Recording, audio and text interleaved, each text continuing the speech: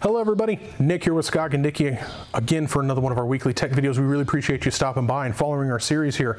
Now, even though I got an LS engine next to me, I'm gonna go a little old school here. We're gonna talk about our Vortec cylinder heads. This was a big name for us for the longest time, was the Vortec cylinder head. This is one of GM's highest flowing factory Gen 1 style small block cylinder heads. These things were great. They'd make 350 to 400 horse with just a good cam and good compression, and we were selling these like wildfire.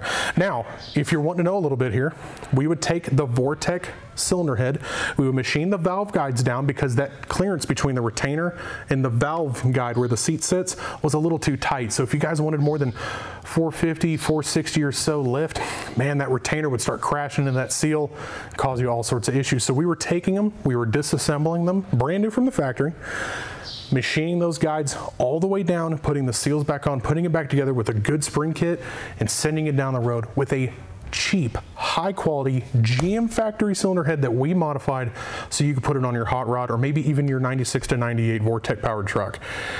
Man, we sold a lot of these, and for good reason. It was just such a great deal. It was a high quality casting, and they still are a very high quality casting. And in the case of an iron head small block, this is still kind of the top of the heap until you start getting into modified cylinder heads or of course aluminum cylinder heads.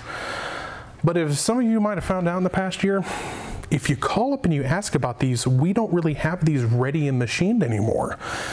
And there's a reason for that. One, the further these get away from production, meaning you have to think the last time this engine was used in a factory vehicle, I believe it wasn't the 98 C1500 Silverados.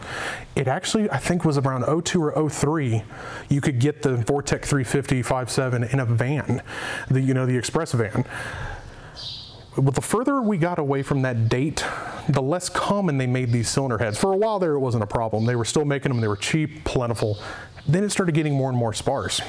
And now they only make them ever so often, and most of the time they're going on the Vortec crate engine. And of course the Chevrolet Performance crate engines, they get these too still.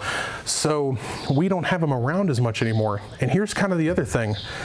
It's just kind of the way economics go sometimes.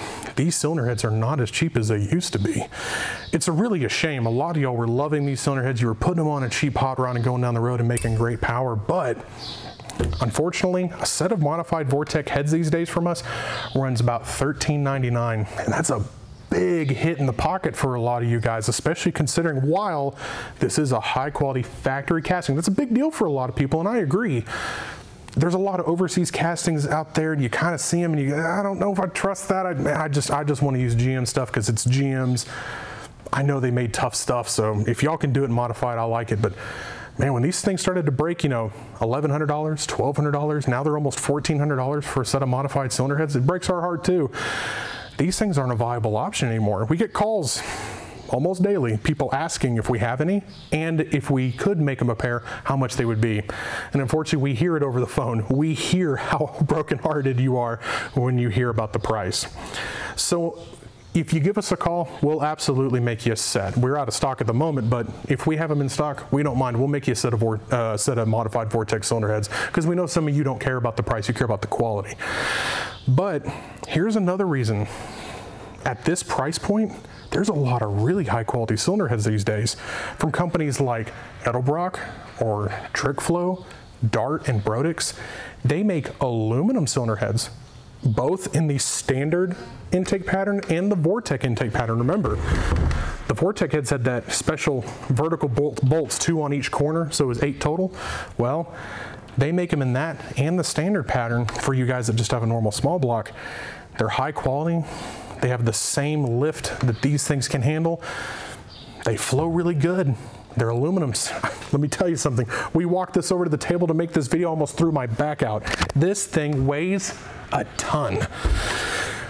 And they can be had sometimes for $1,000, $1,300 or less. That beat blows these out of the water. Now, if you still have a set of Vortec heads and you are still looking to do the same things that we did, we can absolutely still help you out. We can sell you this valve spring kit. We sell them on our website all the time to guys that are taking their stock heads themselves and taking them down to their local machine shop. We also have some guys that run the comp valve spring and retainer combo. This is a pretty trick thing. You can run the LS6 valve spring or the comp 918s or pack 1218s with a comp 787-16, I believe is the part number. We'll double check that for you. But with that part number, it is a drop-in valve spring replacement that will do almost 500 lift, give or take. And keep in mind, the reason we word it like that is because production variants on machining on these was unfortunately a little loosey-goosey. Keep in mind, GM never thought we were going to modify these things, so when they're putting the valve springs and the seats and the seals on this stuff, they just modify them enough for whatever a stock cam did. What was that? 420 lift, 430 lift, and going on down the road, we're trying to put 500 more in it, and we're kind of messing up what GM thought we were going to do with these things. But there's a lot of options out there for you guys that want to drop in a replacement, or you guys that want to take yours off and send them off to be machined.